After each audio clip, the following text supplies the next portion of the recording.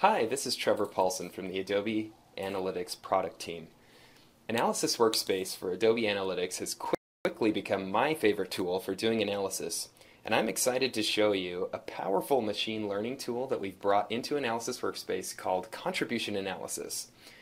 One of my favorite new aspects of Analysis Workspace is that it now automatically surfaces statistical anomalies in any trended report that you pull. In my case, I've got a revenue report here, and I've noticed that I had an anomaly on August 1st. You can see it here in the table too. I want to know why I had this anomaly. What happened? Who is responding to what campaign or referral? Perhaps something went viral. What are the specific factors that contributed to this anomaly? And most importantly, how can I use that and repeat that in the future? Or if it was a dip, how can I avoid that in the future? So here's how you run it. By simply hovering over this anomaly icon, I can click Analyze. Or in the line chart, we've also added the ability to hit Analyze. When I click that Analyze button, it opens up a brand new Contribution Analysis panel.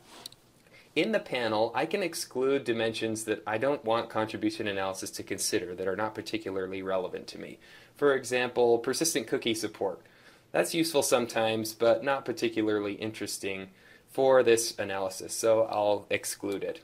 When I'm ready, I'm going to hit Run Contribution Analysis. And when I do that, it kicks off an extremely optimized and powerful machine learning algorithm that combs through hundreds of millions of data points every second, trying to identify what are the statistical contributing factors to this anomaly. When contribution analysis completes, I get a great readout of all of the contributing factors to that anomaly. You can see here in the top items table, I got the top 5 contributing factors based on their contribution score.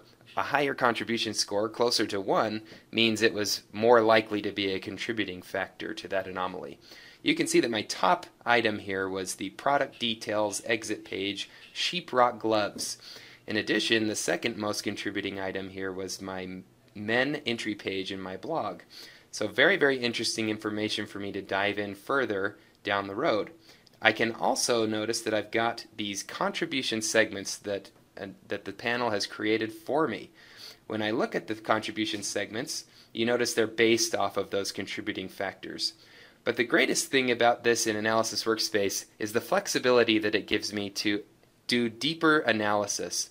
So for example, I may be interested in knowing a breakdown of the browser type for each of these contribution segments. It's as simple as dragging that item over and breaking it down.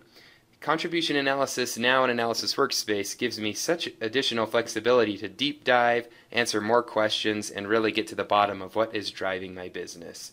And that's contribution analysis in Analysis Workspace.